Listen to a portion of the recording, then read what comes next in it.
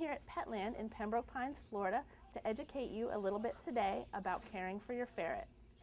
You generally should bathe your ferret about every other week. You do not want to do it any more frequently than that, because bathing your ferret too frequently will dry out their coat, which will make their skin overproduce the oils, and then you can find your ferret has even more of an odor than he or she did before you started bathing.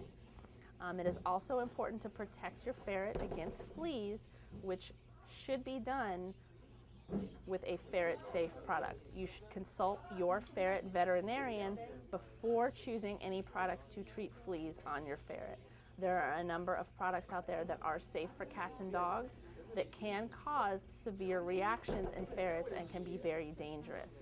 Therefore, once again, before treating your ferret for fleas, you should contact your ferret veterinarian. If you would like any more information about the animal hospital that I work at, you can go to www.extracareanimalhospital.net.